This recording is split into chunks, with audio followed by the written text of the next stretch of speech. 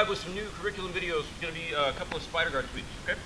So first one, he's going to be sitting down, or excuse me, he's going to be on his knees. This one works whether he's on his knees or whether he's in a kneeling position, okay? I'm going to go double sleeve grip, scoop myself in, 1 foot on the hip, 1 foot in the bicep, okay? Whenever I have a spider guard, I want the middle of my foot right in the middle of his bicep. I'm pulling on the sleeve and I'm extending my leg out completely, trying to really make him feel like a scarecrow right here. Once my leg is fully locked out and I'm pulling on this, I can manipulate him really, really well with this.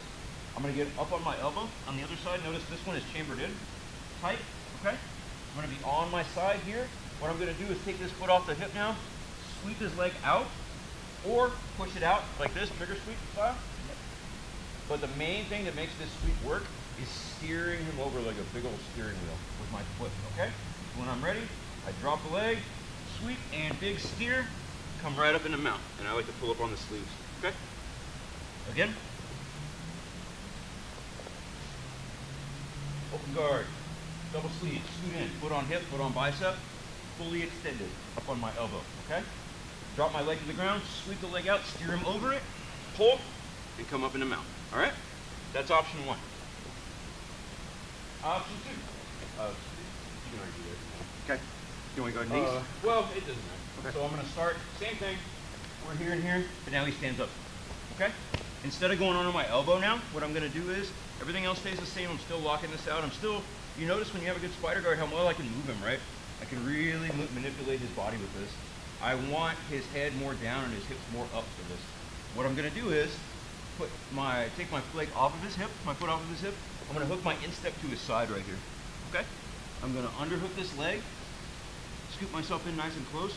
Now from right here, what I want to do is chamber him. So I'm going to bring my knees, bend my knees and my elbows, bring everything into me, and then extend him away. So I pull him in, and then I extend out, and I can come right up. Okay? I'm coming up using his body to help me with momentum. Again. I go for the first sweep, scoot in, foot on hip, foot on bicep, he's already standing up. I take the foot off the hip, hook it to the instep. Underhook the legs, pull myself in nice and close, all right? I chamber him in, and from right here, any direction I feel his weight going, that's the way I'm gonna take him, right? Like pick a direction. He goes that way, I'm taking him over this way. Come back. He goes maybe back this way towards my head, I'm taking him over this way, and I'm rolling over, right? Whichever way I feel him go, most of the time he's going to go the way the first direction. Can we do it again?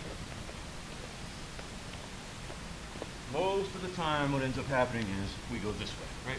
I hook him in, I pull, I chamber, I'm going to straighten my legs out now. I come up and usually I'll finish this in like a tight knee on belly. Okay?